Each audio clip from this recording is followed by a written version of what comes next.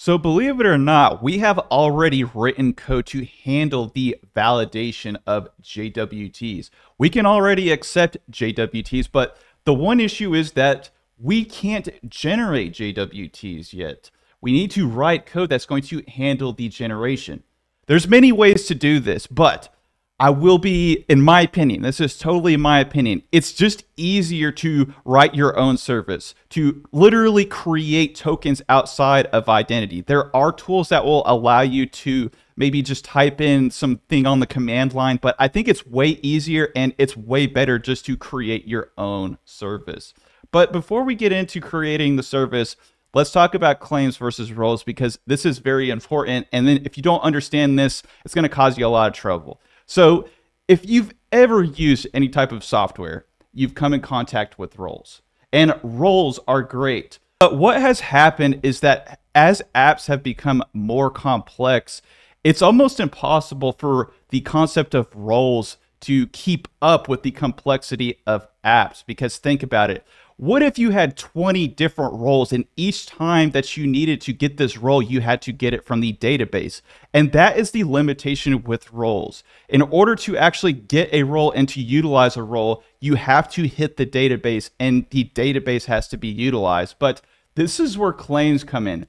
Claims are the ultimate. They're literally just like a tag, but they are associated with the user. And the best thing about claims, and what makes claims a lot better than roles, and why Microsoft has chosen to kind of distance itself from roles, is that claims don't use the database. And claims also give you way more flexibility, because you can just stuff a claim into a JWT and you can be on your way. And that's actually what we are about to do. What's going to happen is that we are going to generate the JWT on the server, and we're going to stuff it with these things called claims. And within these claims, we can have almost like roles. They are pretty much just roles, key value pairs of things that are going to describe what the user does and what the user can do. But the great thing is that we can also send it in the form of a JWT. So the user can also have all of these roles, or all of these claims and these role-like things within the JWT. And each time that they send a request, all of this data is going to be within our JWT. And that's the beauty of it. And as soon as it enters the server, the JWT is going to be blown away. And what's going to happen is that these values are going to be associated with the user each time that they use the endpoint. And you'll be able to access these through the HTTP context. So if that's a little confusing for you, let's just go through it one more time. The user is going to submit their email, they're going to log in, and what's going to happen is that they are going to send their JWT to the server. When they are authenticated, this thing called a claims principal is going to be created. And within this claims principal, we will get access to all of these values that we saw over here. Like, is the username, the email, is it a paying user, the time zone? And the concept of a claims principal is almost like a wallet. It's just like this little object that keeps track of everything. It's kind of got a funky name. It's kind of got a weird name, claims. What does claims mean? But claims is pretty much just like a wallet, or some type of little authentication wallet that's going to hold things like the email, the user, and the pass name. And we can use these, we can use this object, we can use this HTTP user context all throughout the app as long as the user is logged in. So that's pretty much it, but let's go ahead, let's hop inside VS Code, let's create our JWT service. Okay, so the first thing that we want to do is we want to create a service folder. Remember that a service is very different from a repository. A repository is for database calls. A service could be anything else, any type of abstraction. But first, we need to go into our interfaces, and we need to actually create an interface that's going to handle our token service. So I'm going to call this iToken service. And I'm going to go into here, and I'm going to create a method that's called create token. And within this create token, all that we're going to do is we're going to pass in our app user. Looking good. So interface is taken care of. Now we go into the service folder. If you haven't created it, make sure to create it. And I'm going to go into here, and I'm going to make the token service. So within the token service, we are, of course, we're going to inherit from our iToken service interface and make sure that we implement it. The next thing that we're going to do is we're going to do a CTOR. We're going to go into our constructor, and we need to bring in a couple things. The first thing that we need to do is we need to bring in our I configuration, because we're going to have to pull stuff from our app settings JSON. And if you don't know, you might not know what app settings JSON is, so we need to pull stuff from here. We need to actually go into this app settings JSON, and this is what this I config is, or I configuration, I should say. Next thing that we're going to do, we're going to go up here, and we're going to bring in the I configuration. So I configuration, and we'll call this underscore config. Then we're going to go down under here. We're going to say private read only, and we're going to bring in what's called a symmetric security key. Now, a symmetric security key, it's really not that complicated, but we'll talk about it here in a second, because I don't want to kind of get into it right now, because it is a little confusing. Okay, so that's all that we need. Now we need to bring in the actual config. So we'll bring in the config object so we can access the config at our very whim. And we'll go down here, and we're going to bring in the key. So we'll say new symmetric security key, and we're going to have to use encoding, and we're going to go UTF-8. And the reason that we use encoding is that we have to turn it into bytes. It's not going to accept it as just a regular string. And bytes is basically a fancy word for we're going to break it up. Instead of it just being a full string, we're going to break it up into individual little bits. Then we go into here, we're going to go config, we'll go JWT, and we'll say this is where we're going to get our key. Now, a key, and the reason that we're using the config is because the key is very important. Do not give out your key. The key is very dangerous because, like I said, if anybody gets your key, they can make tokens, because JWT is totally by itself. The whole entire thing is hinged on the actual signing keys. So the next thing that we're going to do is we're going to put claims within our token. Remember that we have this thing called claims, which are basically like your driver's license, your passport, but in more computer terms, it would be things like email, username, is time zone, like I said, username, is paying. You can put all of these things in here, but in our case, all that we're going to put is the email and the username. And these are things that you can use to identify the user and express what the user can and cannot do within your system. Very similar to a role, but just more flexible. So we're going to go into here, we're going to create a claim, and we're going to say JWT registered. And these are just the reason that we have to add this JWT register claim names and all of these funky words is because that is the standard of JWT. JWT has all these funny words inside of it, and it is kind of strange seeing all these words, but that's just kind of, it is what it is. It's kind of just the standard. And I got some kind of misspelling here, so let's see here. Okay, using JWT tokens, and yes, that is what we want. So I'm going to go down. I'm going to say new claim once again, and we're going to do the same exact thing. JWT registered claim names dot given name, and we're going to say user dot username. So a given name is pretty much the same thing as a username. Okay, so now what we need to do is we need to create the signing credentials. Signing credentials is just a funny word for what type of encryption do you want. We're going to call this encryption. You can call this, but I'm going to call this creds, and I'm going to go new signing credentials. So signing credentials, and I'm going to go ahead. I'm going to pass in the key, and the key is what you specified in your app settings.json, and we're going to go security algorithm, and this is just the form of encryption that we want to use. So I'm going to go HMAC SHA. So HMAC SHA 512. We're going to say signature. And that is just a form of encryption.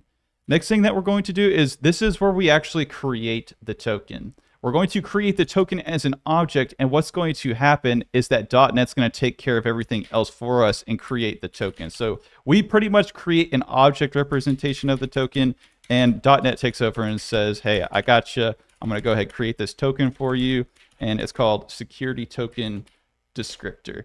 Again, very funny name. they've got a lot of weird names in here, but it is just what it is. So next thing we're going to do is you wrap it within a claims identity. And a claims identity is pretty much the wallet. So we have the things like a license, we have a passport, although you probably don't put your passport in your wallet, but you get the picture. And that is specific to .NET. So we're going to go, there's different parts of the JWT. So the JWT also has an expiration date because you don't want the token to have too much of a lifetime on it in case somebody was able to get a hold of it or actually steal somebody's token. You don't want the token to last forever. So we're going to go signing credentials, and then we are going to go issuer, and we're going to go inside here. We're going to say config and say JWT issuer. And again, we specified this in the actual app settings.json. And then one last thing, we have to create the audience. And we're going to go into here. We'll say JWT and we'll say audience, just like that. So after we've pretty much created the object representation of a token, next thing that we're going to do is we're going to whip out the token handler. And the token handler is a method that's going to, you guessed it, create the actual token for us. So we're going to say JWT security token handler. So we go down here, JWT security token handler. Then after that, we say var token, and we utilize our token handler to create the token. So we say create token, and then we pass in the token descriptor. After this, we're going to go return. So the previous method is going to create an object representation of the token, and then here, and actually create the token itself. But we don't want to return the token in the form of an actual object. We want to return it in the form of a string. And token handler also has a nice little method called write token that's going to return it in the form of a string. So back to the symmetric security key. Symmetric security key is pretty much what's going to be used to encrypt it in a unique way that is only specific to our server so that people cannot mess with the actual integrity of the token. Here in a second, I'm going to show you that you can actually read the inside of the token, but what makes JWT special is we have the symmetric security key that encrypts it, and it makes sure that the security token is not tampered with. So we're going to go here, and that looks good. The next thing after this is that our signing key is not specific enough, or it's not long enough. So I'm going to go into here, and I'm just going to add a huge string of random numbers. And it's got to be very long, or it's going to give you an error stating that it's not long enough. It has to be like 512 bytes or something. Now what we need to do is we need to go down into our program.cs. This is going to be really easy, and we need to actually add the dependency injection. So I'm going to go into here. I'm going to go builder.services.add scoped. So I'll say add scoped. I'm going to say I token service, and I'm going to say token service, and this is going to add our dependency injection.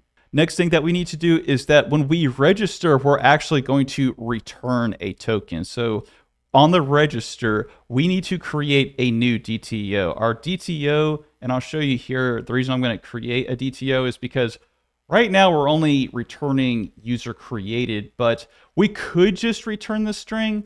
But I think it's better if we actually return the username, the email, and the token. I think it just makes things look a little bit more professional. But you could just totally toss the token in there if you want to. But I'm choosing not to do that. But that's just me. You don't even have to. So I'm going to go inside the account. We've already created a registered DTO.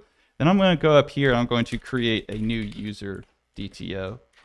And then what we want to return is a prop. So we're going to go prop. We're going to go string. We're going to return our user name.